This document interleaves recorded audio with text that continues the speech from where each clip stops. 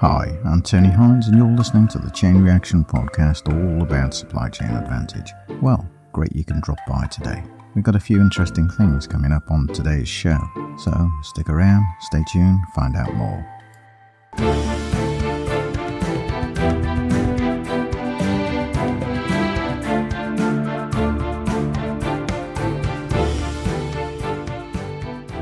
Well, what happens when service levels fall through the floor and prices go through the ceiling? Well, usually it indicates failure on part of the company. Unless that is, of course, that you're a government department or a government-supported or regulated activity, because then it's just enforceable, regardless of the level of service provided. And I'm going to take a look at service levels today, both in public and private provision. So stick around, find out more.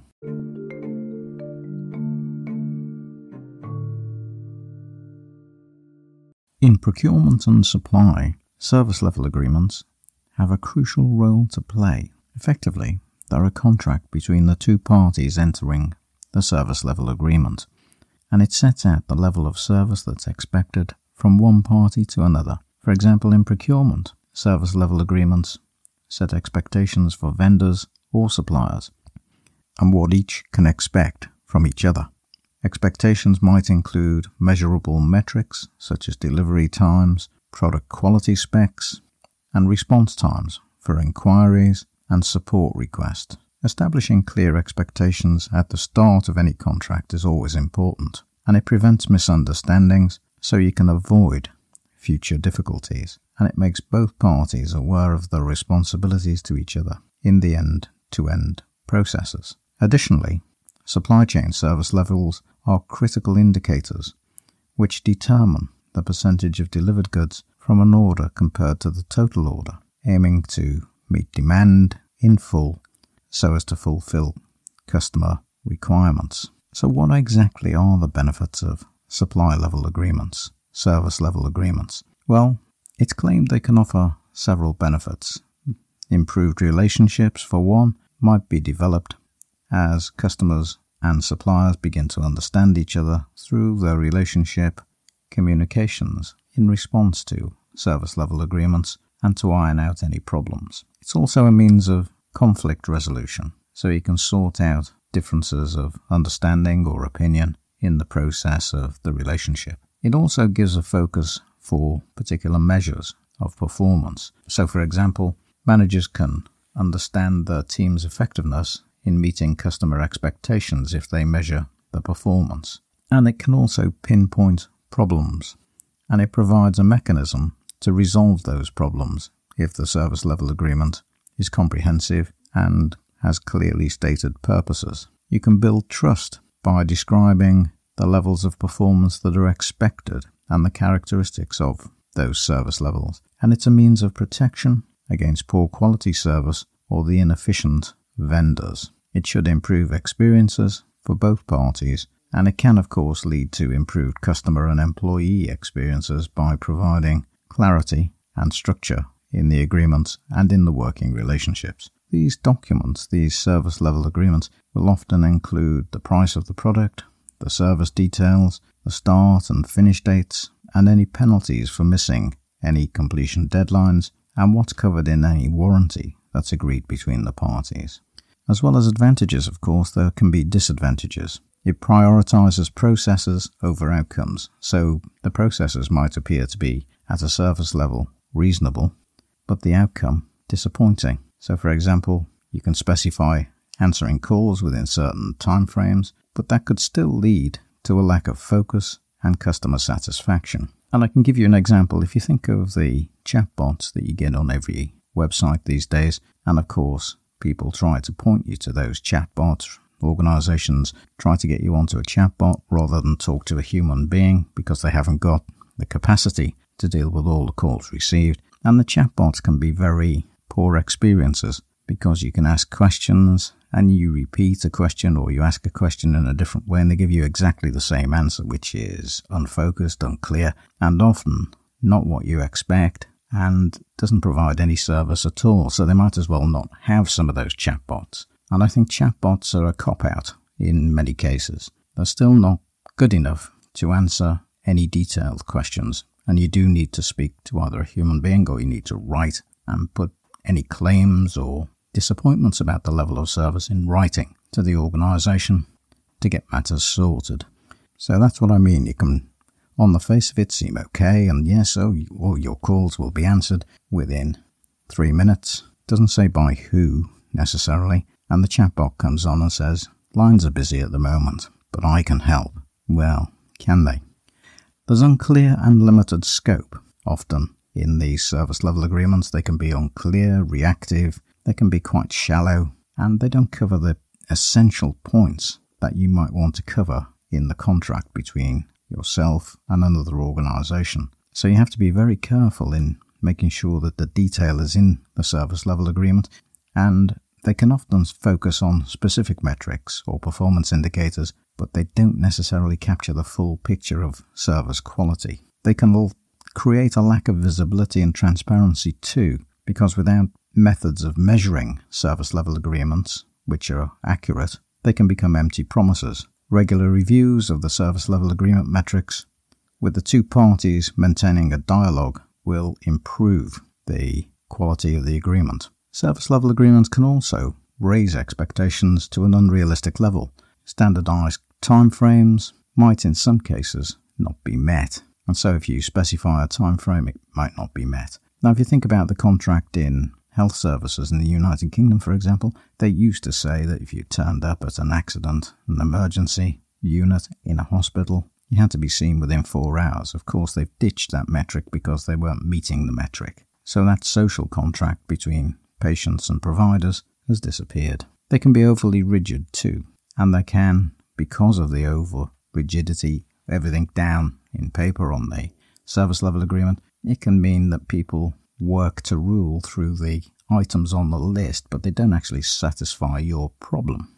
And they can be quite inefficient because they go through a series of steps. And I think about the service level agreements on software. For example, you'll get a series of steps and it says, try this, try that. Have you tried this? Has that resolved the issue? Yes, no. That's a simple example. But imagine that in a larger service level agreement, you become very frustrated and very unhappy with the experience. It can potentially damage relationships, of course, because relationships very quickly can melt away if you're experiencing penalties for missed metrics in the service level agreement. You may not want to do business with the organisation anymore because they keep picking you up on the metric. It can also add to cost and take time if it's not sufficiently detailed. And the worst thing of all is to have vague or difficult measures of what's going on. So I think on balance we can say yes, service level agreements can be a useful means of understanding each other's point of view, but they're not the be-all and end-all of any relationship. If we decide to go down the route of having service level agreements, it involves 8 steps. We have to define the service clearly that we expect from the service provider. We have to identify stakeholders and list those stakeholders and points of contact along with roles. We have to verify service levels, the performance that we expect or the output from the service. For example, call centres have times that they expect calls to be answered in. Have to answer so many calls within a specific time frame. We've got established metrics. We define those metrics and we say how we'll measure service performance, and that's agreed between the two parties. We set goals to establish the goals for all the stakeholders involved in the service process. We plan for contingencies. What happens if goals aren't reached? Are there penalties? Are there adjustments? Are there meetings that have to take place? Does it have to be resolved in a certain time frame? And so on. And then there are conditions for cancellation of the service. What happens if you want to end the agreement? How can you get out of this service level agreement? And you need to have specified review dates for the level of service, and you need to update regularly. When it comes to measuring service levels, it's difficult because we have to identify what are the most meaningful, relevant measures that we can actually put in place. Which are the most relevant to us in our operations, and we need to prioritize those. It's no good just going for some kind of generic measure that we've read in a particular book that doesn't really apply in our particular context. We need to actually have those measures measure what we want them to measure. And we need to have a means to collect the data from service providers who need to make service level statistics available so we can see what's going on. And that might be written into the service level agreement to specify how that data will be provided by the service supplier. And we need to have a means of calculating the service level so that we can work out whether they're achieving it or not, and it's usually expressed in terms of percentages of how they've performed on a particular task through time. And we need to monitor and report the measures regularly and keep all stakeholders up to date on how this service arrangement is working out. And we combine those particular service metrics with user research. We always combine metrics with other means of research, so we don't just accept the metrics alone, we have another means of checking on them. So what are some examples of these measures? Well, latency, the delay before a transfer of data begins following an instruction for its transfer; availability, the time a system in operation and particular tasks take to perform; the error rate, the number of errors that occur in a system; the throughput, the amount of material going through the system at any point in time; response times, response rates, the total amount of time it takes to respond to a request for service; durability, the ability of a service system to remain available in the event of component failure; the mean time, the average time to resolve any service failure; the service health percentage, the healthy versus unhealthy state, in other words, outages or disruptions that you experience. Severity of incidents arising from service are also important. If you have experience of a ransomware attack and you've got cybersecurity in place, then your system goes down. How long did it take to get the system back up and running again? And alerts associated with all the incidents that you experience in the service. So those are just some of the thoughts about service level agreements. Now here's a few quotes from people and from the press too about what they say about service level agreements. If you don't have standardized processes, how are you going to provide a consistent way to automate them? That's from Supply Chain Today. Good is the enemy of great. That's why so few things become great. James C. Collins. We care about every worker in our worldwide supply chain. What we will not do, and never have done, is stand still or turn a blind eye to the problems in our supply chain. On this you have my word. That's Tim Cook at Apple. 85% of the reasons for failure are deficiencies in the system and process rather than the employee. That's according to W. Edwards Deming. It's impossible to improve any process until it's standardized. If the process is shifting from here to there, then any improvement will just be one more variation. That's occasionally used and mostly ignored. One must standardize and therefore stabilize the process before continuous improvement can be made. That's Masaki Imai. So you just get a flavor of what service levels are about. They're about standardization. It's about being able to measure the processes. And if you're looking to improve a process, then you've got to measure it and you have to standardize it. So the things that help us to manage are also the things that might actually make service level agreements bland too. Now let's take a little look at public and private procurement in a little more detail and provide some explanations of why those procurement processes might lead to service levels that are inadequate. Well, the first matter is about transparency and the lack of it. In both the public or the private sector, a lack of transparency in the procurement process may lead to an inadequate service level. And it might be that there are complex legal requirements in the public sector, or maybe a lack of technology adoption in the private sector.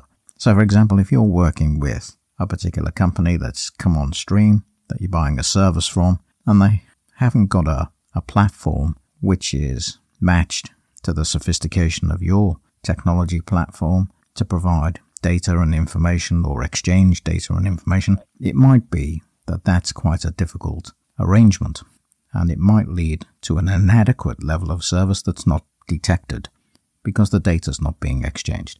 Also, with a government procurement service, it might be that the legal arrangements and the complexity of those legal arrangements make it very difficult, given the specifications, for a supplier to meet the service level agreement. And this leads on to a second point, which is about the inflexibility of procurement processes. Inflexibility in government procurement processes might impede innovation.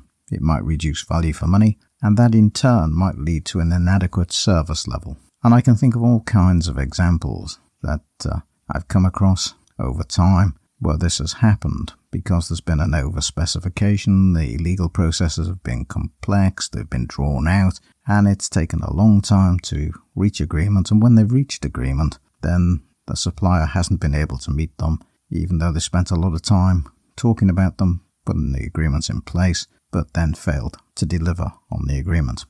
An absence of a long-term relationship with a supplier is another reason. If you work with suppliers on an ad hoc basis, then there's no relationship that's developed in the understanding that might be necessary to have those service level agreements work effectively. Ineffective communication is another reason, and it might be that the supplier-buyer relationship is difficult. It might be that the communication between the two is not as good as it could be, and therefore, if communication breaks down, so might service levels be inadequate. Risk management's another issue. Public procurement is threatened by risks in areas of diversity and compliance, sustainability, and operations. And if risks aren't properly managed, they might lead to inadequate service levels. And of course, the compliance with public procurement laws. Most public bodies have their own public procurement arrangements, and the government, for example, in the United Kingdom and in the United States, have procurement laws which specify how those arrangements will work and what the service levels need to be. So if they're strict and strict compliance is enforced, the laws can sometimes limit the flexibility and innovation in the procurement process, which might reduce the level of service given by the supplier.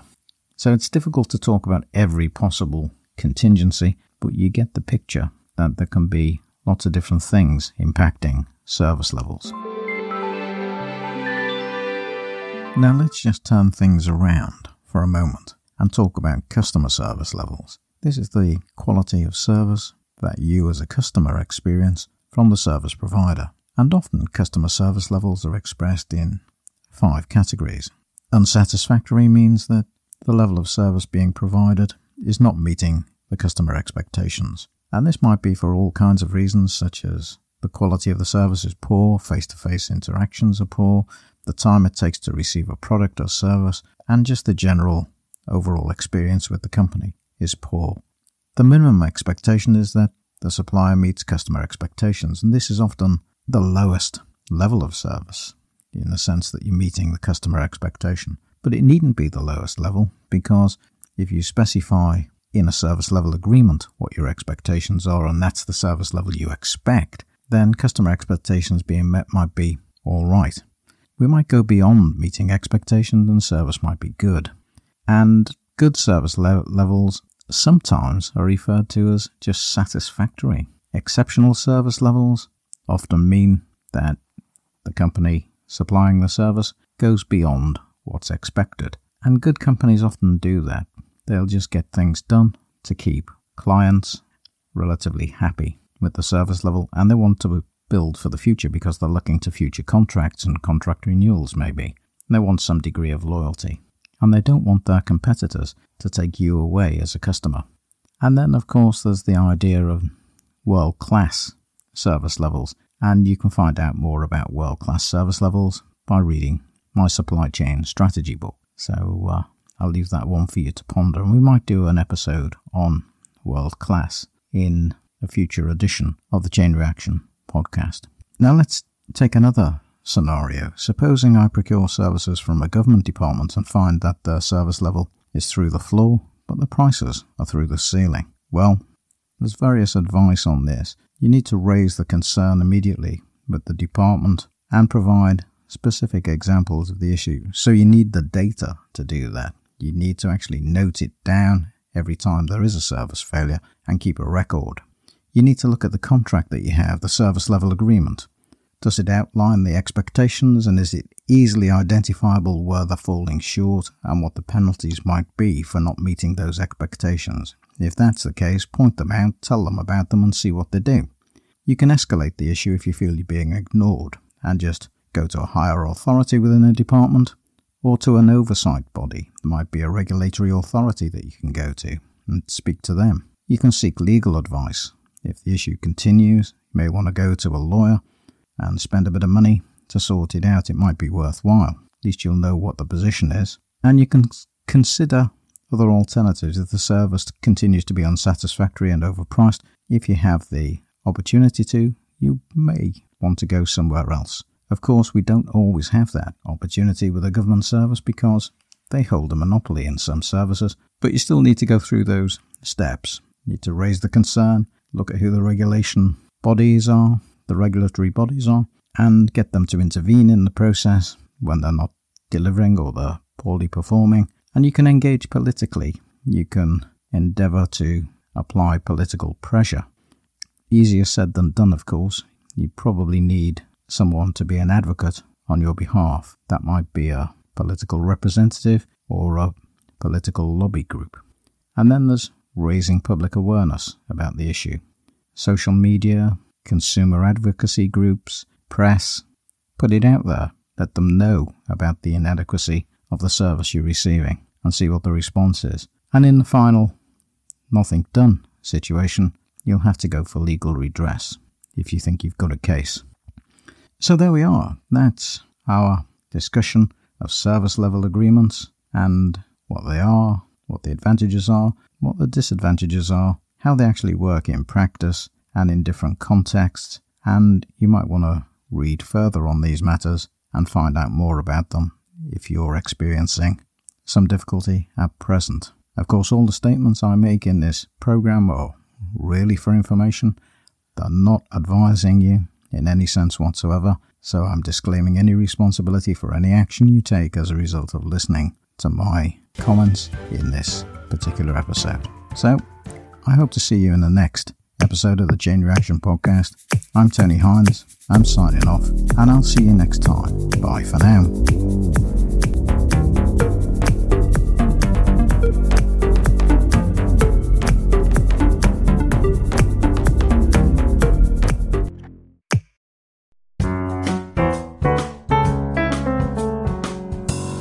Hello, Tony Hines here. Glad you could join us today.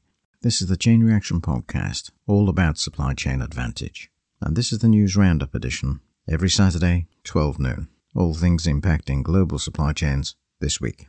Well, if you come and join us every Saturday, 12 noon, you'll hear the News Roundup for that week. And we talk about all the things that have impacted global supply chains during the week. And so, stop by, have a listen, stay informed, stay up to date, and be aware of what's happening in the world around you, because those things can make a difference to the way in which you manage your supply chain. If you remember in the Lean episode, I talked about all the things to do with lean thinking, and one of the key points made by Womack and Jones when they talked about this was the fact that most companies might focus on the vertical line, that's the internal supply chain, but they might forget about the interconnectedness across that horizontal line. And so that's where the News Roundup fits in. It tells you about what's happening outside of your organisation that may have an impact on the way in which you manage your supply chains. So, stop by, take a listen, and stay informed.